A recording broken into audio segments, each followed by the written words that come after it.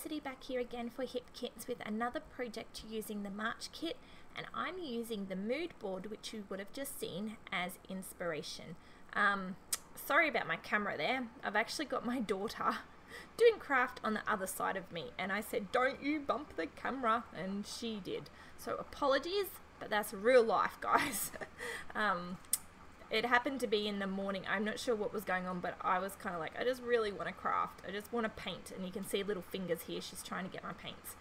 But yeah, so with the mood board, I just totally took that took the picture and like the paint idea, because I just loved that mood board.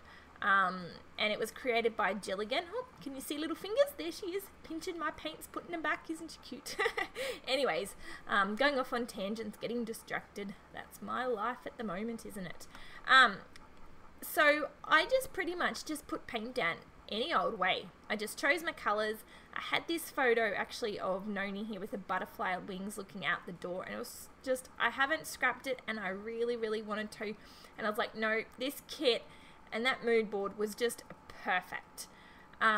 So there was no, you can see it looks a bit of a hot mess there, doesn't it? I wasn't worried what it really looked like. I just painted. It was great. And then now I just add in a lot of embellishments and layers. I had no idea for the design. I didn't even know how much paint you were gonna see, or the mixed media on the background. Not a clue. But that's just how it works, isn't it? So I just spend a bit of time layering up and layering up.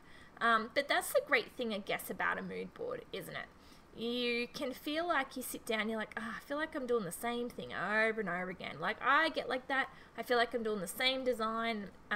Sometimes we put pressure on ourselves, even us as designers, and we're like, we need to come up with something new. Come on, what's going on here? But seriously, it's not about that. It's about documenting your memory. And if you followed me on here on YouTube, you followed me on Facebook, you followed me on Instagram, on my blog, you would know that I'm pretty big on making sure that I document the memory. That's why I do my craft. That's, you know, and my biggest fear, and I actually was talking to my husband about it, because I was going through a little patch where I honestly struggled to have time to craft.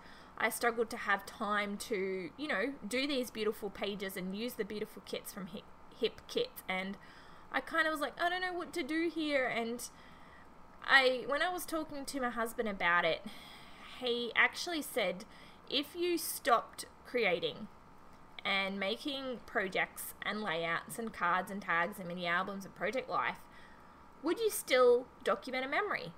And I honestly said no. I wouldn't have those memories for the kids. I wouldn't have the albums. And it really kind of hit home to me again why I'm doing what I'm doing. Because I love sitting here looking through the photo albums that my mum did for me. I mean, in today's age, my kids wouldn't even know what it is to get a packet of photos in the mail. They wouldn't even know what a film is. And that's the thing with technology.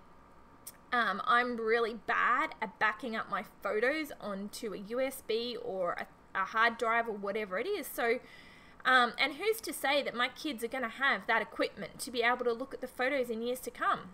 It's probably going to be an album.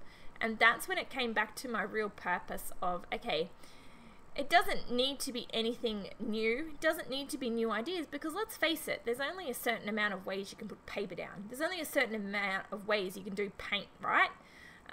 So I just was, once I really thought about my reason why, I was like, okay, I'm going to make time, regardless of how crazy life is. And this is what I was doing. My daughter was right there. And I was like, no, you know what, girl, we're going to spend an hour together, an hour and a half, 2 hours, whatever it took, and let's just document this memory together. And she loves doing craft stuff.